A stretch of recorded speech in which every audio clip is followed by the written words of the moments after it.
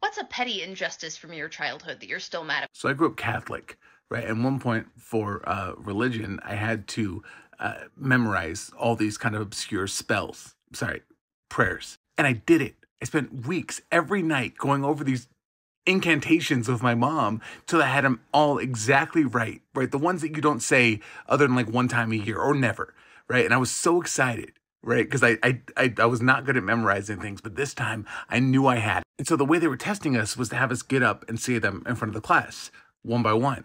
And so I got up and I'm all excited. I'm ready to go. And he knew that I was not good at these things, and he starts me off with an easy one. He says, "Okay, say the Lord's Prayer." But I had been that's Our Father who art in heaven. Anyway, so I had been working on all the other ones so much that I hadn't even thought about the one I'd said every day for years, and I blinked.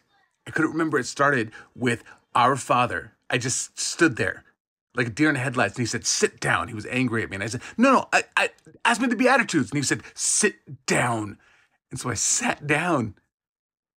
And I didn't get I was so mad.